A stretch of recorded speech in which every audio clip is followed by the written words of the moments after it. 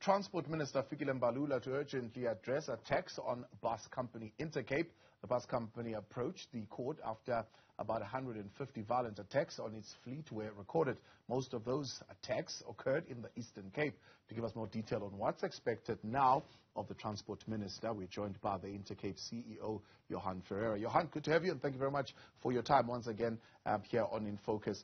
The last time, of course, the court ordered this. The minister then went on to appeal this particular court order that was compelling him to draft an action plan to stop the attacks on the Intercape's long-distance buses. What has been the development now? Well, what has developed is that the court has now found again the second time in Intercape's favour. Intercape applied for a Section 18 application, which effectively means that the order that was initially issued against the MEC of Transport of the Eastern Cape, that a protection plan has to be drawn up and implemented with the utmost urgency, will stand. Nevertheless, the application for leave to appeal. If we didn't do that, then the leave to appeal application would have nullified the founding of the judge, the first founding, in terms of compelling the minister, the national minister and the MEC to do something about these attacks.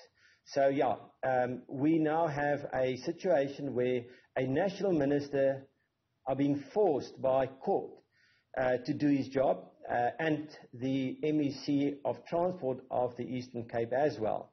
The problem that we now have is that the plan that they have put forward is so intangible, fickle, and you know, it's worrisome to us that if this plan of theirs would be implemented, none of it will work properly. So Intercape has now gone ahead and draw up a comprehensive plan for the protection of its passengers and drivers in the Eastern Cape. And this plan is now being submitted to the National Minister and also the MEC and the police for their consideration. And if they again ignore the plan and want to push ahead with this very feeble plan of theirs, we will take them to court and we will ask the judge to implement the plan that Intercape has compiled to ensure the safety of the passengers. So it is of great concern that you have to drag a national minister to court, first and foremost to do his job, and once the court tells him to do his job, then he puts this very feeble plan forward. So, you know, Fikile Mbalula has now left a real mess for his successor. I believe he's going to now be the General Secretary of the ANC.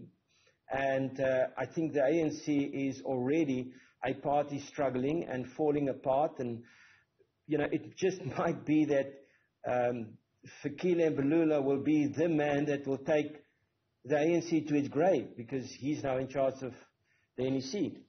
So you, more than anything else, you would like, for example, the MEC for Transport in the Eastern Cape to opt for cooperation with you, as opposed to bring in certain elements of the plan that you have put in place to implement that.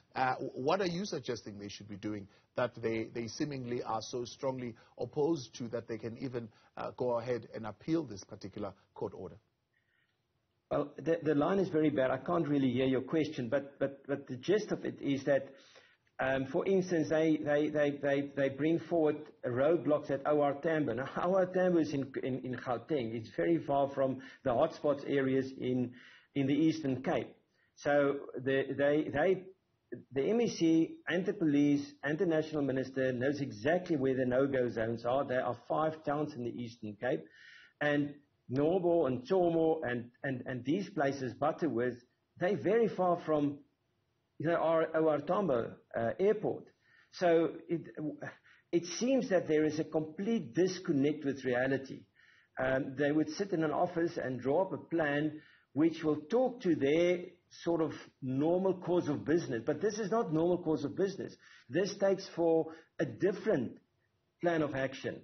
Yeah. And this is where the problem comes in. I don't believe they have resources, and they want to follow the normal course of roadblocks and, inspections, but it's inadequate. It's inadequate. There's much, much more that needs to be done to open up these areas. And we have in great detail, and we were at pains to put this plan together. Give me one or two things in your plan. I see the Democratic Alliance, for example, suggesting that the Western Cape government could probably be providing escorts for long-distance buses. Is that something that you would probably be calling for? If all else fails, I now see that Eskom has now deployed the army.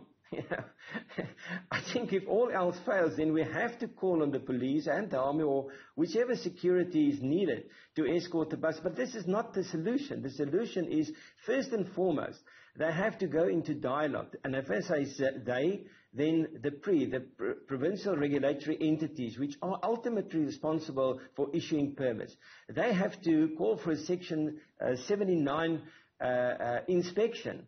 And they have to look at every long-distance permit holder, for instance, between the Eastern Cape and the Western Cape, and see if they're legitimate, where they operate from, and are their vehicles roadworthy, and are they legitimate operators? That's the first and foremost thing. They have to clear up the permit system. Secondly, they have to go into dialogue with the taxi associations, specifically in the Eastern Cape, to ensure the safety of Intercape and other long-distance bus operators once they return to these no-go zones.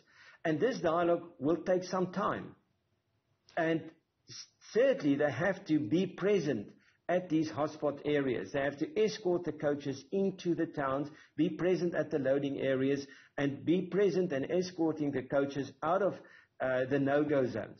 So there are a lot of practical implications which you cannot put on the police or the traffic department that does their day-to-day job, because this is a special operation to get the no-go zones open and then for a period of time monitor it on a 24/7 basis. So it would take a task team between the provincial regulatory entities, the PREs, the traffic department and the police to ensure that we can open up these areas in a safe way.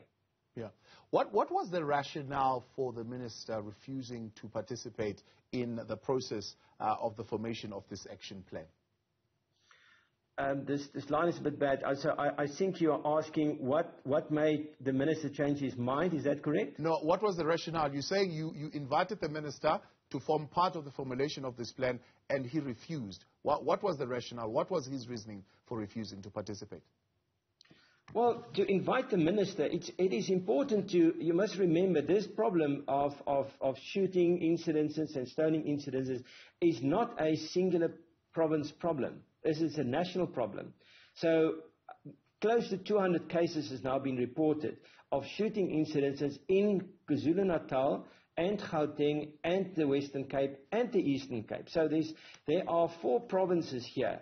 4 out of the 9 provinces that is affected by shooting incidences. And then the rest is stoning incidences.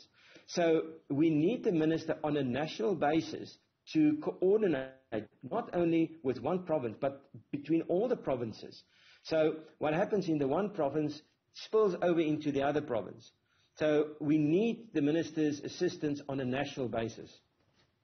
Now that, of course, the minister is, as you put it, at Luthuli House duty, there will be a successor there. Chances are the incoming transport minister will still need to familiarize him or herself with some of these issues. And certainly, do you expect that this would delay the work that you want already to be in place, even in this festive season as we speak right now? Yeah.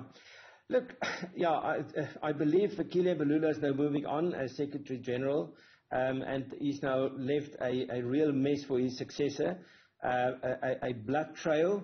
We warned him that he's going to have blood on his hands, and he chose to ignore us, so now he's left this blood trail for his successor. I cannot believe that his successor will be worse than him, because he did nothing. You can't do less than nothing. I mean, that would be really something. So I hope that his successor will take issue with this huge problem that we have, and first and foremost come and talk to me and the rest of the intercity operators, and to talk to Santaco. He has to start at the top and work his way down. And you can only do this by talking to the people on the ground. It doesn't help to sit in Pretoria in your high office and write a letter or ignore a letter or to make a statement without factual proof. So in the end of the day, what we must realize here, people's lives are at stake. People's lives are at stake. So this is urban terrorism. It's nothing less than urban terrorism. Imagine somebody shoots down a plane. So a bus carries 60 to 70 to 80 passengers. Yeah. That's half of the planes. I mean, many of the planes only carry 50 passengers. Right. So imagine a plane gets shot down. Yeah, absolutely. So that would certainly be seen and viewed as a terrorist attack. But Johann, we're out of time. Let's leave it there for today. Much appreciated, and thank you very much for coming on. That's the